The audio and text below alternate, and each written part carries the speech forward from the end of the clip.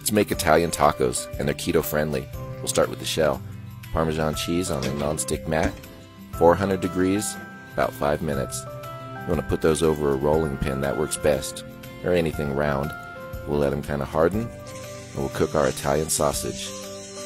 Once that's crumbled and brown, we set it aside and we make the bruschetta.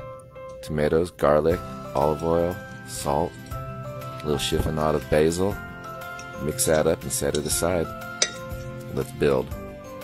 Shells, sausage.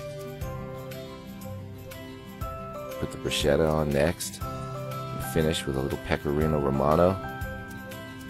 And nice olive oil. Man, what a treat. Cheers, everybody.